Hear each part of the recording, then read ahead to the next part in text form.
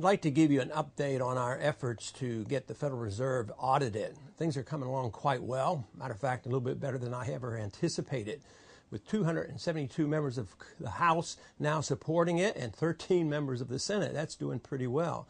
In the House, there are 95 Democrats that have supported it, as well as 2 in the Senate. So things are coming along quite well. But it makes me think about what happened in the 1970s. The last time we had a major economic crisis, there was an effort to go after the Fed. In 1978, there was the law passed that said that the Fed could be audited, except for, and they put all those provisions in that we're planning to repeal. At least we're going to make that effort.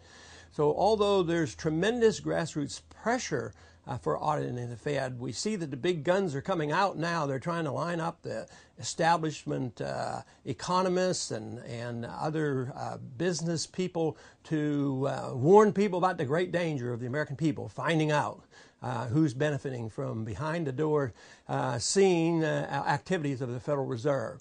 So this is what we have to be aware of, and of course I have a responsibility to try to keep up as closely as possible to see how this finally comes out, because I think it's going to be impossible for them just to ignore everything we've done and just walk away. Something will be done. The big question is will we be able to get something worthwhile? In the Senate now, we've been very pleased. There's not quite as many, but that's where a lot of work has to be done. So if your congressman already, supports it, there's nothing wrong with asking your senators to support this effort. But I did want to mention one individual who did help spur us on in this, and this is Spencer Backus, the ranking member for the Republican Party on the Financial Services Committee. He got on the bill rather early, and the rest of the members of the Financial Services Committee on the Republican side got aboard. And this was a real help in getting the leadership of the Republican Party to join us, and finally leading to everyone endorsing this effort. But this process is very important, and I'm sure the subject is going to come up tomorrow. Tomorrow, on Tuesday, Bernanke will appear before the Financial Services Committee as one of his biannual visits to financial services. As ranking member of the Monetary Policy Subcommittee, I will get an extra 3 minutes. You can't change the world in 3 minutes, but I'll do my best to draw attention to the real problems that we're facing.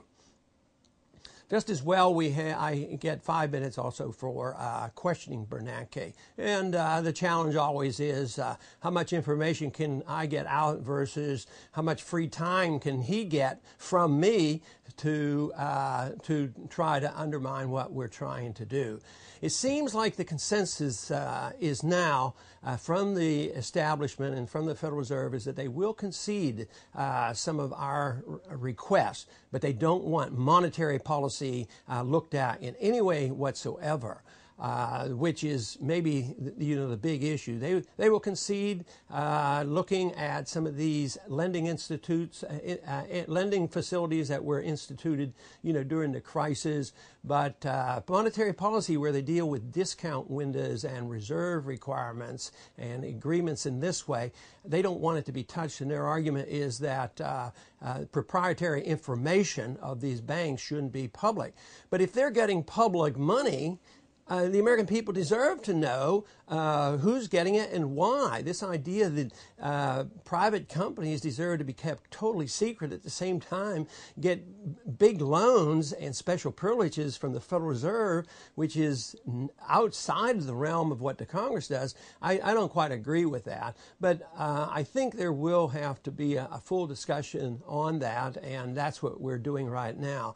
We've had some token hearings in the House. There may be some more, but whether there will be one specific day to deal only with 1207, that's yet to be seen. But my guess is that this reform of the Fed will be put in as a mixture on total financial reform package, which they're working on. But believe me, the people in Washington, the people at the Fed, and the establishment are very, very much aware of this grassroots effort. They can claim 100 or so pseudo-economists who claim that the American people shouldn't know anything about the Fed. But to tell you the truth, I believe there are millions and millions of Americans who absolutely demand that we know what's going on with the Fed, and I think all Americans would demand it if they knew exactly what is going on and what has been going on and how powerful the Fed is. So my goal is to keep up this momentum and do our very best to work for the reform of the system so that we have a sound monetary and financial system where economic growth can be steady, and instead of going through the cycles of recessions and depressions and inflations and special interests being bailed out at the sacrifice of the middle class.